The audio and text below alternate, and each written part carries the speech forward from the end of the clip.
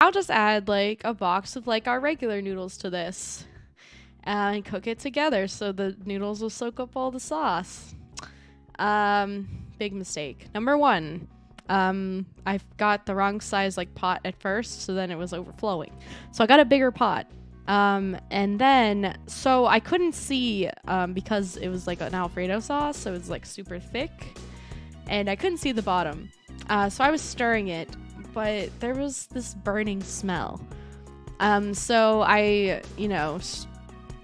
made the noodles and everything, and I started eating it, and I was like, this tastes really bad.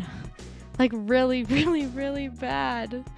And I like look at the I like like shift the pasta around with the spoon thingy, and the bottom of the pot literally just had like pasta burnt into it because it was sitting on the bottom so long.